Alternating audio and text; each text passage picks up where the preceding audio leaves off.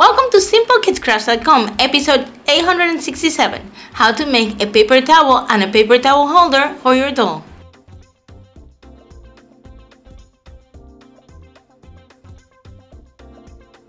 To make the towel holder, cut a piece of skewer stick to the desired length.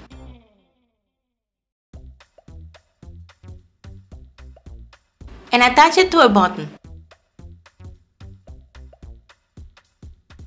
To make the paper towel roll, cut a small piece of toilet paper roll.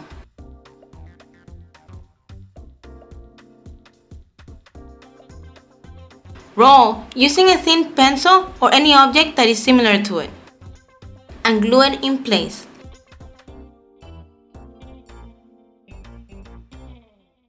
Then, cut a few squares of toilet paper. About 2 squares should be more than enough. Fold to the desired height. Then, glue it onto the cardboard roll.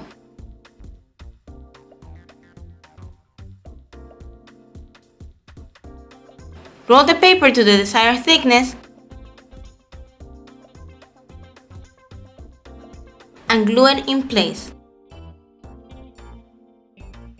And cut any excess. Well, I hope that you enjoyed this video, and don't forget to comment, share, subscribe, and keep on recycling. I will see you on the next video. Bye!